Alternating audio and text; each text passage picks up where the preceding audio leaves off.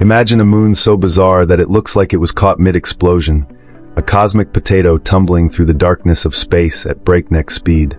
This is Proteus, Neptune's second-largest moon, and one of the strangest objects in our solar system. Discovered by Voyager 2 in 1989, this irregularly shaped giant measures about 260 miles across, covered in craters and grooves that tell stories of violent cosmic collisions. What makes Proteus truly fascinating is that it's right on the edge of being large enough for gravity to crush it into a sphere, yet it stubbornly maintains its chaotic, lumpy shape. Racing around Neptune in just 27 hours, this dark, ancient world reflects only 6% of the sunlight that hits it, making it one of the darkest objects we've ever found. Scientists believe Proteus is a surviving relic from Neptune's chaotic early days, a witness to the violent formation of our solar system's edge, and studying it helps us understand how moons and planets came to be in the frozen depths beyond the ice giants.